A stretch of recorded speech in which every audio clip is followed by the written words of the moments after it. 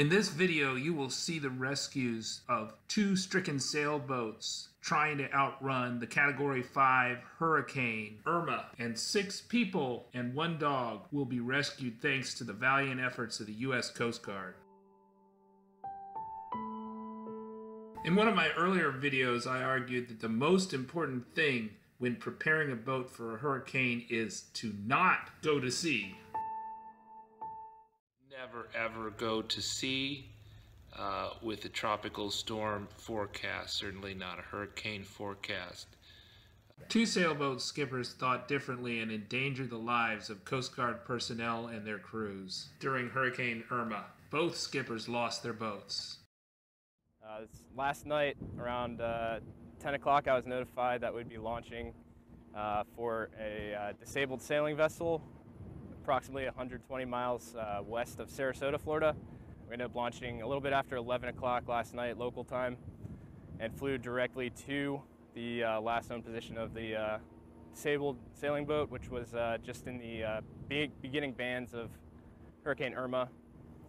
We arrived on scene, located the vessel, and we vectored a Coast Guard H-60 helicopter from Mobile on scene, and they were able to successfully hoist 4 survivors from that boat. After that case, we diverted to another disabled sailing vessel approximately 100 miles south of Apalachicola, Florida, and another H-60 crew from Clearwater, which is forward deployed here to New Orleans, was sent to that case.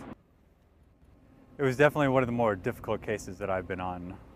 I got into the water and it was about a 40-knot wind with 20 to 25-foot seas, which were pretty big. I approached the vessel, took a little bit of work, but I climbed on board. I made sure everybody was safe and accounted for, and made sure there were no injuries. Everybody had their proper flotation. And then one by one, we jumped off the ship and I towed each survivor to safety. And then with the second survivor, we brought the dog with us. C-130 located us. Helicopter, rescue diver, rescue swimmers came down, swam, got us. We hopped in the water and he took us individually back to the helicopter and back here, and our little dog too.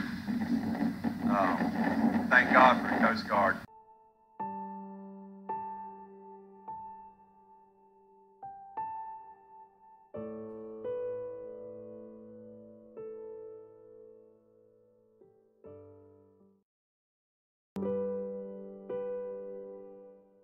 I spoke to Gary E. Brown, the editor of All at Sea magazine and a sailor for decades, who has faced, among other things, Hurricane Lenny at sea. He explains why it is folly to try to outrun a hurricane in a sailboat that has a maximum hull speed of 5 to 9 knots.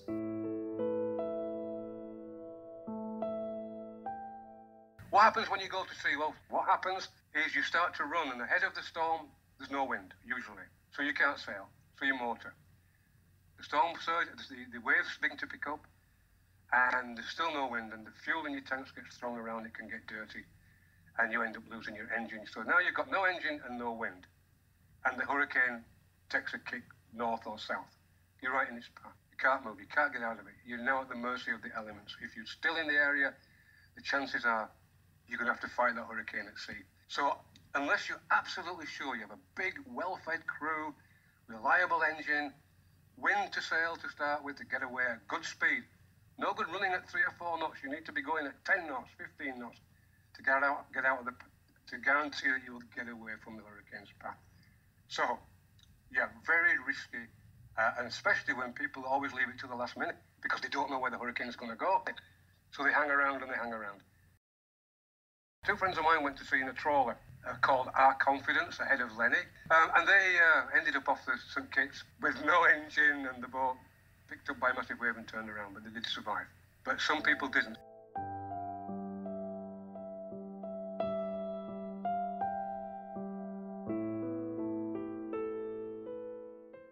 Laboratory tests have shown that breaking waves that are a third the size of a boat's length overall can capsize a sailboat. That means a 40-foot sailboat could be capsized by a 14-foot breaking waves. And the Coast Guard said they saw 25 to 30-foot waves when they rescued the crews of these two boats.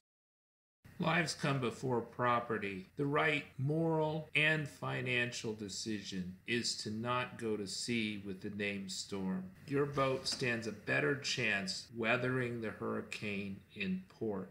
Keep your crew safe and do your storm preparations on land.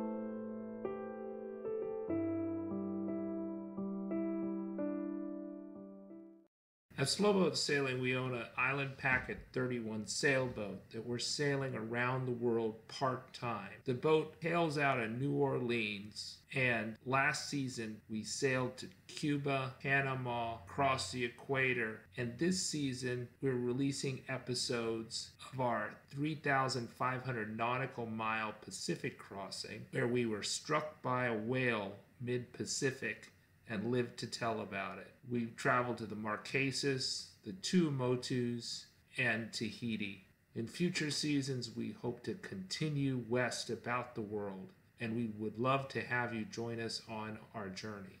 I'm the skipper of the Slowboat, but I also sail with a crew that rotates, that includes my wife, my daughter, our 4-pound dog Daly, and volunteer adventurers who want to sail the 7 seas. Subscribe or check out our other videos here on YouTube. We also have a podcast that interviews the most interesting sailors in the world, and it's called the Slowboat Sailing Podcast, available on Apple Podcasts, Stitcher, Google Play for Android, and wherever you get your podcasts.